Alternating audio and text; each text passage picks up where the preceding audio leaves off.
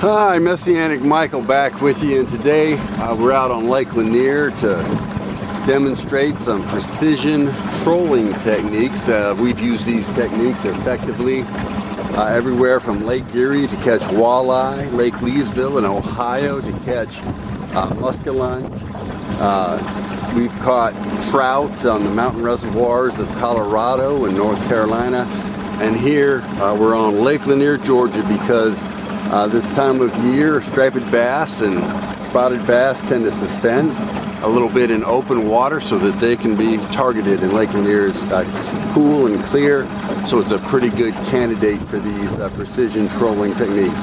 But before we get into those details, let's pray.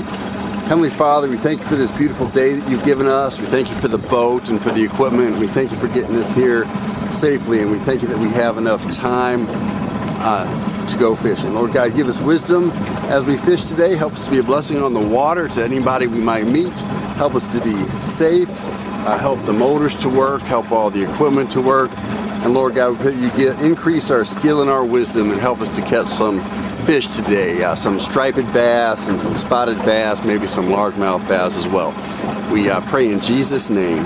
Amen. So the key equipment in precision trolling is a combination of line counter reels, and this is a Daiwa Sea Line, and you can see it's got the little line counter on it. So we've also got an Okuma convector, a couple of those that we use, and lots of different ways to get the lures at depth. But we prefer what's called a dipsy diver diving planers, or walker deeper divers, some of them are.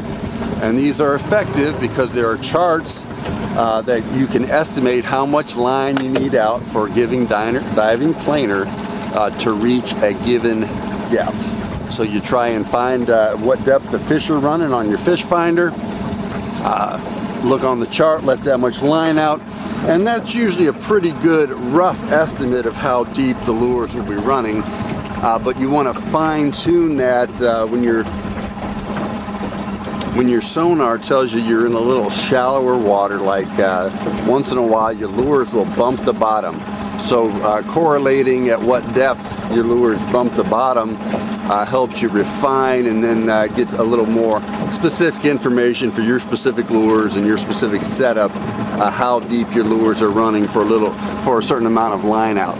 So for example, if the chart said you need 50 feet of line out with the big dipsy diver up there to be 20 feet down, and you know, if you're hitting bottom at 25 feet deep with 50 feet of line out, you know you're running a little deeper, and vice versa, so you can make those fine adjustments. Now, lots of different lures are possible to run behind the diving planers. We've had a lot of good success this year with what's called a Michigan Stinger spoon, and that one's been hand painted with a little nail polish, but it's still pretty effective. You can also run certain crankbaits that don't have too much drag behind the diving planers, and you can see that's another Michigan Stinger spoon hanging behind that rod.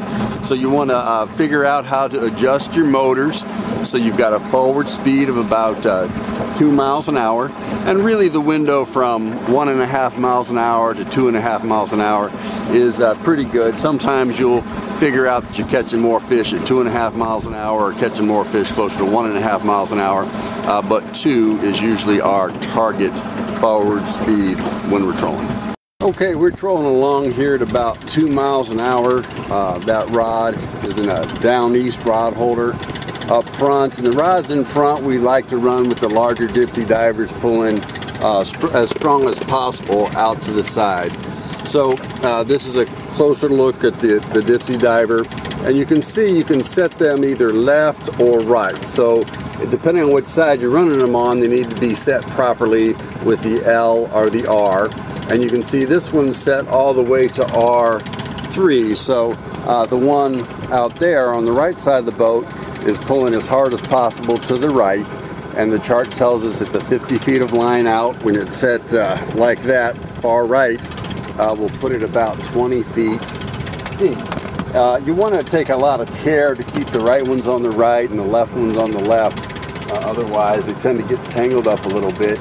and you spend way too much time untangling and not enough time fishing. So the smaller ones, they don't pull as hard.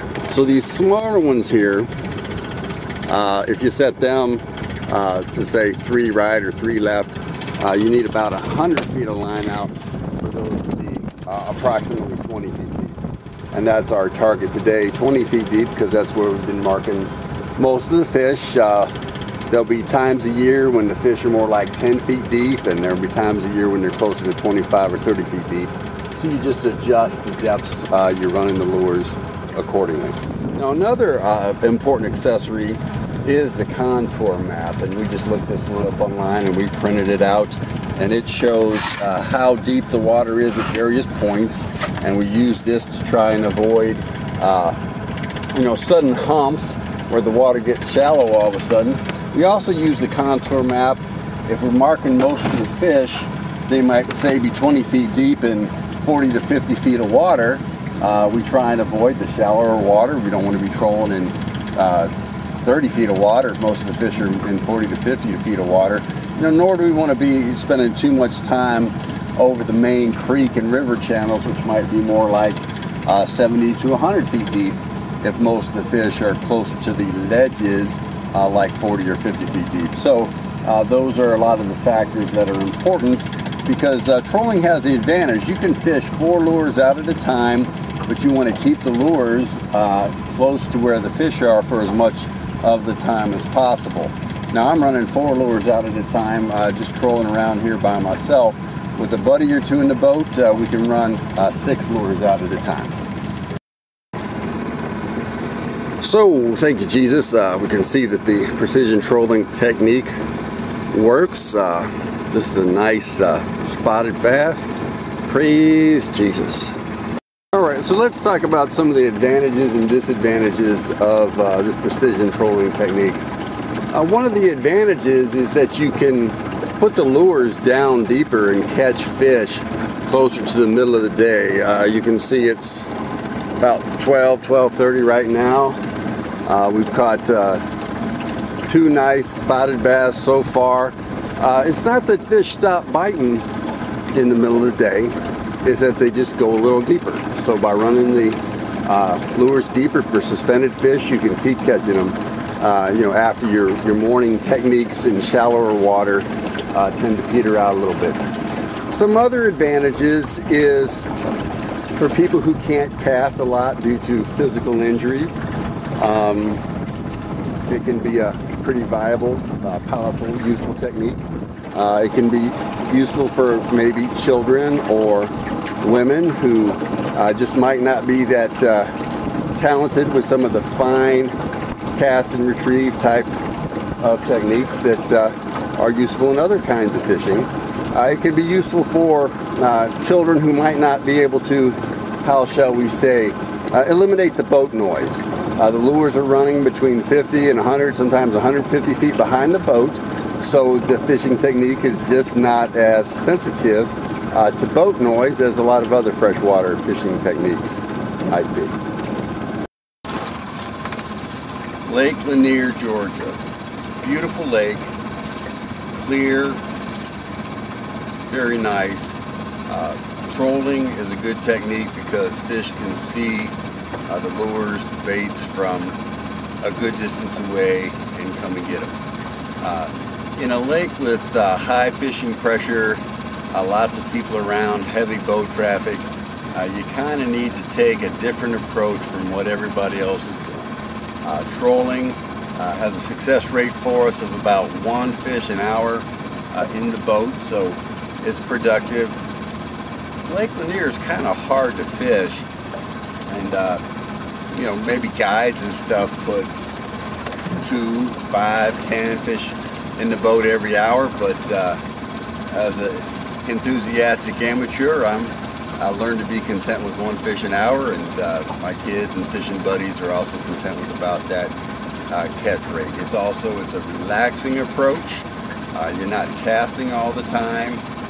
You're not rebaiting live bait all the time. You don't have the expense of buying the blueback herring. You're your hands don't end up smelling like earthworms or blueback herring or whatever it is you might be using.